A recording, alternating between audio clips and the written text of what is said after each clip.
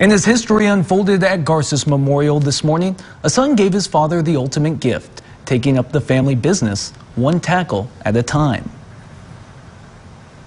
We'd like to invite Zach Buckey to sign his national letter of intent to Stanford University.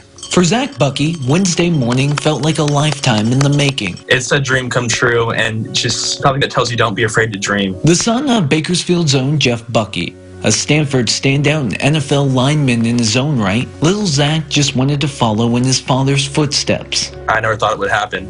I always thought it would be kind of like the one that got away, or something that I could shoot for and not reach.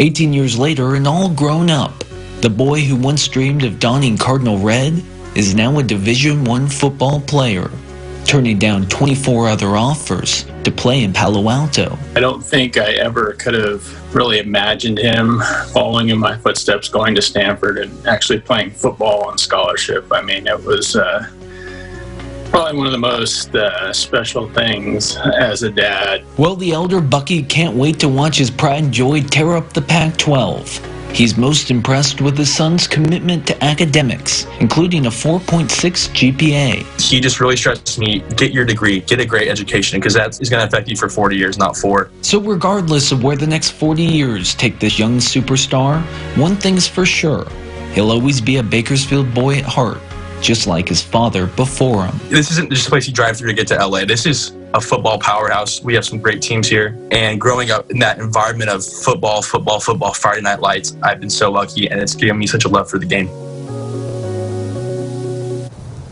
And Jim, now that Buckey has committed, he says he's 100% focused on returning to the field for his senior season, no matter the challenges brought on by this unprecedented period. And just these 4 guys, I mean, to put in the work during a season where you can't even play any games, right, but still to receive those scholarships, it's really impressive. That's big stuff.